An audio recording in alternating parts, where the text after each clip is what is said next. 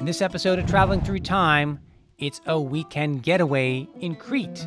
We'll explore a Venetian fortification, the Palace of Knossos, the Archaeological Museum of Heraklion, and great local cuisine, all in the shadow of the Palace of Minos. One of the greatest things about archaeology is exploring. So, just follow me. Here's the arrival at Knossos, the largest Bronze Age site in Crete, and is considered one of the most famous archaeological sites in the world. First discovered in the 1870s by Minos Kalakarinos, but principally excavated by Arthur Evans. And he's the one responsible for all of those infamous and famous reconstructions. Looking at the on-site map, we start to the west of the palace at number 2, where there are storage containers. There's also a large open courtyard, and that's where we start our tour. So here are these huge storage areas. We've just now begun our exploration of the Palace of Knossos, and these are large storage facilities, we think, that were used for quite some time. And here's that large courtyard with benches along the sides of the palace, and the palace is there in the distance. Now we're going to make our way along a processional route past 3 and 4. And here we have making our way into the palace site under the shade of some trees, which is great because it's quite hot. And we have a lot of reconstructions to facilitate our entryway into the palace itself, and we come across already our first reconstructions. And the original materials for the columns, for example, were made of wood, and here we have substantially more materials, concrete poured, in fact, to give coverage to a lot of the archaeological site. This was radical at the time. We don't do such interventions in archaeological sites today, but it brings us inside now to the main staircase into the central area of the palace. And here again we see restoration, reconstruction, and copies of frescoes found right on site. We make our way up into the elevated area of the palace, but underneath there's now a modern covering that covers storage areas. So we have multi-use over the entire palace, extending on multiple levels. Obviously, the rudimentary spaces are used for storage and servants' quarters, and it's on top, of course, we now can enter into some reconstructed spaces, places that were inhabited by the royal family. We have also here many copies of the frescoes found on site, now found in the Museum of Heraklion, but we do get in this elevated position, this multiple-storied palace. We understand that we're in a privileged area in the entire structure. We bring ourselves over into the large courtyard number 10, and we see that this is a sprawling complex, and there are many different quarters of the palace. But now we're going to pass into the throne room, the so-called throne room, with benches on the outside, still original, pavement is original here as well. And we pass then into that central chamber, and we have, finally, original frescoes preserved in situ. So we have a lustral basin, we have probably even a basin here for water. Obviously the columns are reconstructed, but the frescoes are real, and that throne is actually real as well. Was it for the king? Was it for a god to be perched on it? These are questions we still have about the throne room. Our journey continues here along this other modern walkway. We're now taking an alternative route to get to this, the Eastern Palace block. And here we have a lot of heavy reconstruction. We see here again modern frescoes replicating the frescoes that were actually found here. But the real legitimate feature, the star of this portion, is that monumental staircase. So again, it's cluing us into the fact that even though we have heavy restoration, this was a palace built on the side of a large hill, and you're going to have multiple stories. You're going to have an almost labyrinth kind of experience making your way through the residence of the royal family. We can also take ourselves outside the palace again. We're going to be entering in the northern gate, and here you have what's called the theater. But what it is a monumental entry point with lots of stairs. There's a space then for procession. There's a space for pageantry. You can imagine yourself going up these stairs and into the northern gate. This is the site that's actually excavated. But over here, where you can see, is a lustral area. So it's a place that's probably associated with cult and worship. It's also a place that's filled with water. So you have to think about where we are and the sophisticated hydraulics that were involved here to sustain these people, right? Because you're up isolated on a hilltop, you're collecting rainwater, you're storing it, and ultimately part of that experience is tied to the worship of the deities that are keeping you safe. We have this incredible ruin, this palace of Knossos. We have incredible color. And we know that the color originally existed here. The reds, the blues. So most of what you see today walking around the site is modernist reconstruction. But it gives us a sense of what was here. We also get a sense of scale and elevation. Right there is the northern gate. So you can imagine being a guest, making your way from the coast inland to this palace, to this ruler, and to have then an incredible experience of almost a godlike figure attached to the well-being of the citizens in the surrounding areas, controlling Heraklion port. And there must have been a level of pageantry, of ostentation, food, music, wine, maybe the Minotaur, maybe a labyrinth.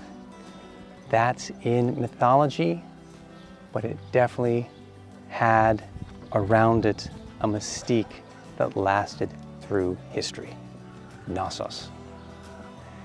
One of the ways in which we do get to the stories of the Minotaur, we get to the mythology, is that this culture, this ruler, was associated with bulls. And you have the famous fresco from this palace that shows acrobats or dancers literally riding bulls. And then the myth ties it together and says that Minos got a bull from the god Poseidon, and it was so beautiful he decided he wasn't going to sacrifice it to the god of the sea. So Tylus's wife was driven mad with passion for this bull. As punishment to Minos, she got Daedalus, that expert craftsman, to build a wooden cow, a heifer, into which she crawled, and then she spent the night with the bull, and the progeny, the offspring, the Minotaur. We have it all associated with this palace that we know had heavy associations already with the bull that you see in the incredible decoration throughout the palace. Now it's so hot in Knossos, let's take a break. Let's cool off here at the Blue Palace. This is how I spent my weekend, and it is a glorious place to dip into the Cretan culture and to dip into the Mediterranean. Some great accommodations in Crete are here at Blue Palace of the Luxury Collection, and it gives you an extraordinary sense of belonging to a community. The cuisine is exquisite, and the water is pristine. The whole setting is, you're immersed with nature, and you really feel part of the history and the climate of Crete. My experience was extraordinary, from the breakfast to the different series of pools right along the water's edge. The beach was pristine. It's an extraordinary moment of relaxation. Nothing like jumping in the Mediterranean. And of course, amazing to have a pool in your room. Can't beat that. And in front of us in this beautiful bay, you have the island of Spinalonga, which is extraordinary. It has an ancient past as a Greek city, but it takes on a new life as a Venetian fortification already from the 15th century. They're going for the salt pans. They're going for commerce and trade. And what's left behind out of the ruins of Venetian fortification after the Ottomans is a leper colony in the 20th century. Today, it's abandoned. It's a place you can easily explore from the Blue Palace. What an extraordinary experience. And of course, the food is so local. I've had some of the best meals ever in Greece, And what an extraordinary layout we have here in the shades of the trees. It was magnificent. And I was sure to try one of the local specialties, snails. I really hope you're feeling refreshed.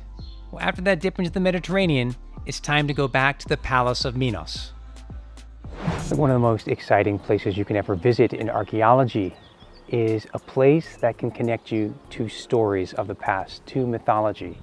And I don't think anything really looms larger on the horizon in archaeology than the Palace of Minos. So coming here is like a dream. Coming here is a chance to explore a site that grabbed me when I was a kid, when I was looking at books and magazines in elementary school.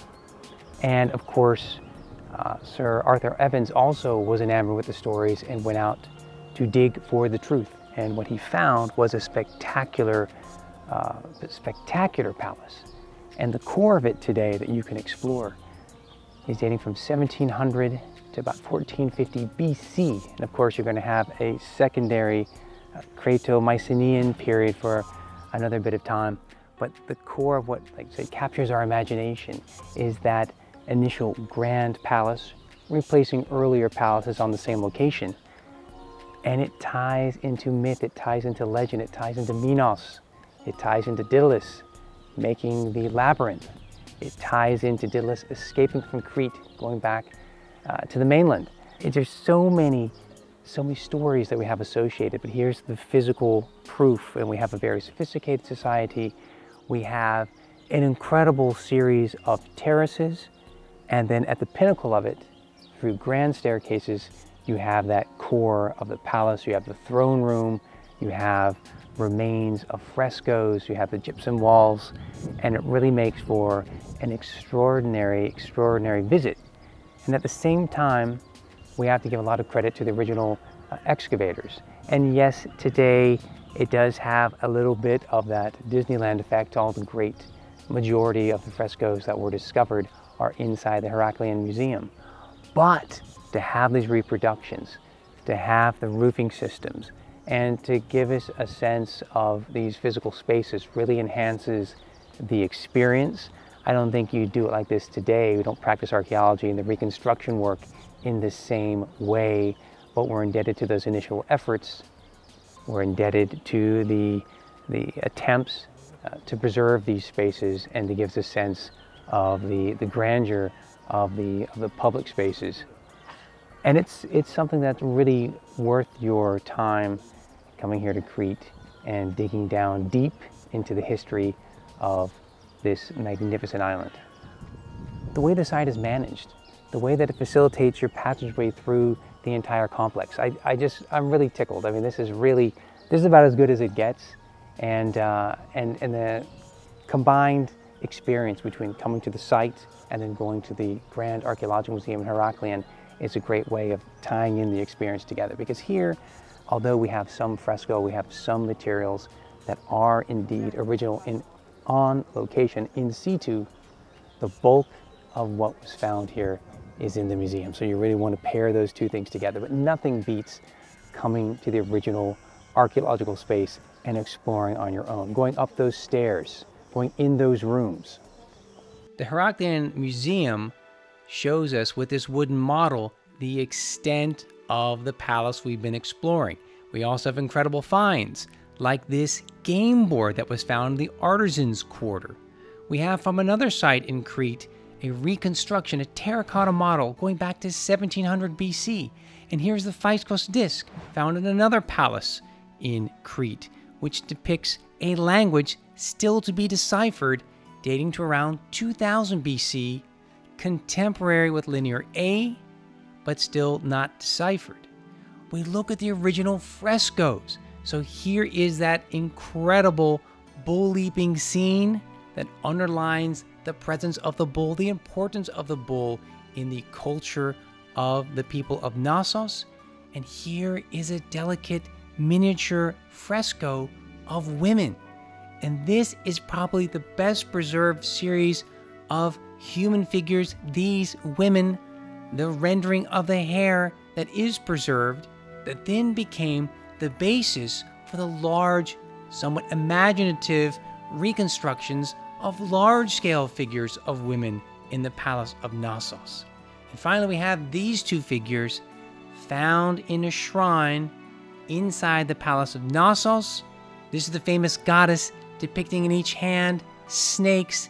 It's giving us a sense of the theatricality involved and the importance of female deities in this site. I mean, I think that one of the great motivations of the original archaeologists was, are we going to actually find a labyrinth? That's not actually the case. But what you do have, if you do explore this site, it is like a labyrinth, because you have multiple storage structures all spilling across the top of the hill and terrace down below. We're talking about 20,000 square meters. This is an enormous complex. And in fact, today, it is like a labyrinth in that you see the storerooms and then apartments on top of those storerooms, and on top of that, the core palace, also multiple stories. So if you put it all together, making your way through this entire complex was like a large labyrinth.